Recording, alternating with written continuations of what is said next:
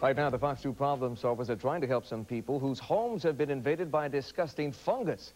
Take a look at this nasty mold growing on the walls at the Thornberry Apartments in West Bloomfield. There's even a mushroom-like fungus growing right there in the carpet.